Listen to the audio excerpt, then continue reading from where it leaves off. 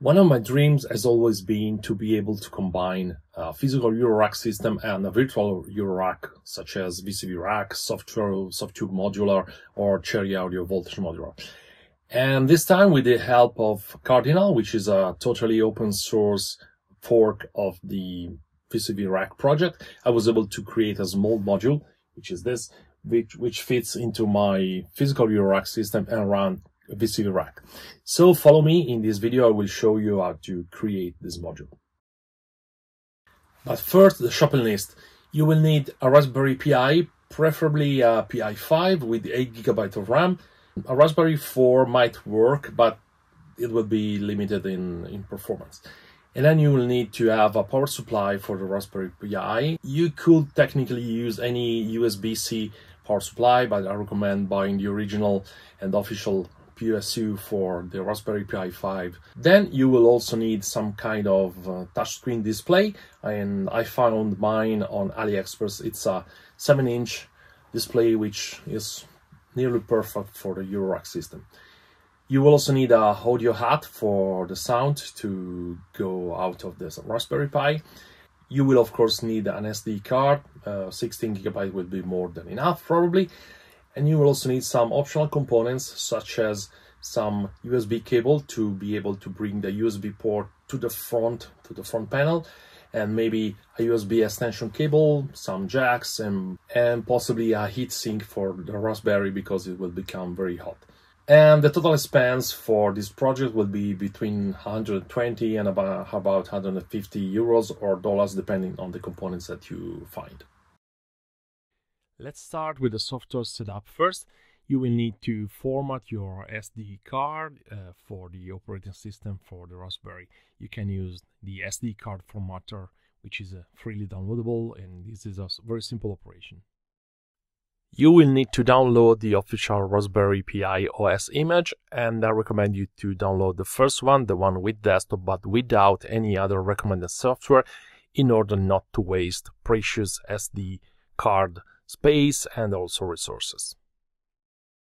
And you need to flash the operating system on ASD, so you can use Balena Etcher. Then you simply select your image, the image that you just downloaded.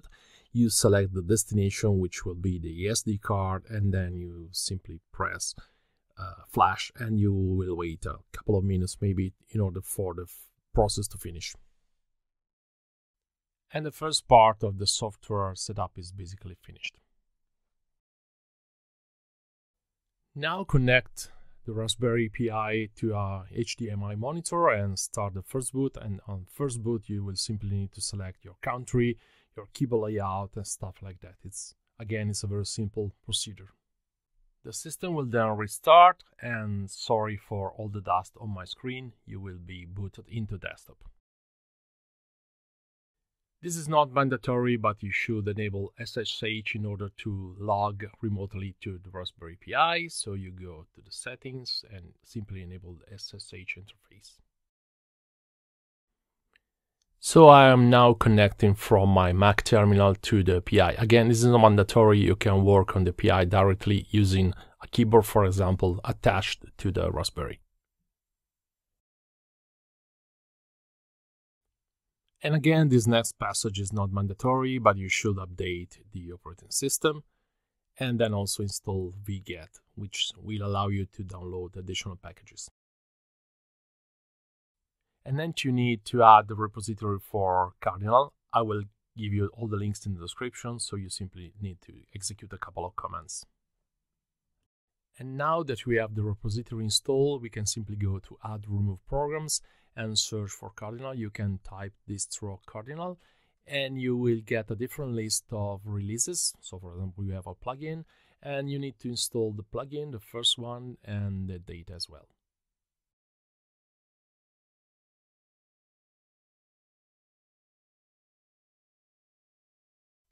And the install process will begin. You simply will need to wait a little bit and to insert your password, and that's it. And Cardinal is now installed. In order to find it, you should go to your resource manager and then to the user bin folder and search for Cardinal native. So you simply double click on the icon, then choose execute, and after a few seconds Cardinal will run. And as you can see here, I'm just exploring the interface, trying to load some modules, and you see it's perfectly working with a good amount of resources in this Raspberry Pi. I haven't installed the audio hat yet, so let's open an example patch and try to listen to it with my HDMI monitor. And it's perfectly working. Now let's move to the hardware setup.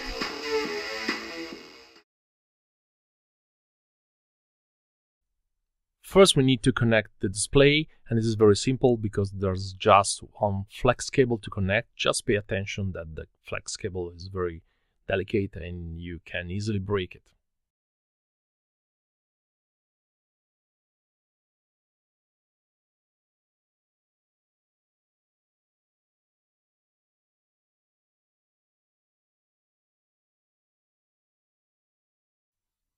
And if the connection was successful, you should see the desktop on your screen, on your touch screen, and then you will be also able to run Cardinal on the touch screen, and you can use the mouse, for example, to open patches and to look around.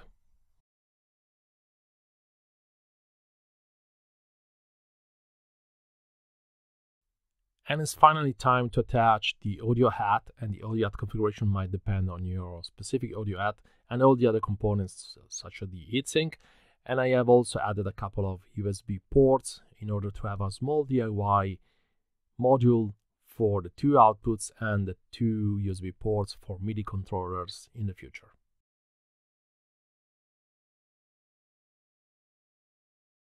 And now I finally have the module installed in my Eurorack system, and I also was able to set up Cardinal to start automatically, so whenever the system boots up, Cardinal will launch in a minute or so. And here I'm using a small stylus to select patches, and of course editing the patches will be too difficult on a screen like this, so basically I will do that on my Mac and then transfer the patches on the Raspberry. And this is how you can use VCV Rack using Cardinal into your modular system. For the last part of the video, I will simply let a patch play. I don't know who created this patch, it's just an example patch, but I really love it. So let's enjoy a few moments of this patch, and if you want to see another video about using the Raspberry in your system, just click on the video that you can see up here.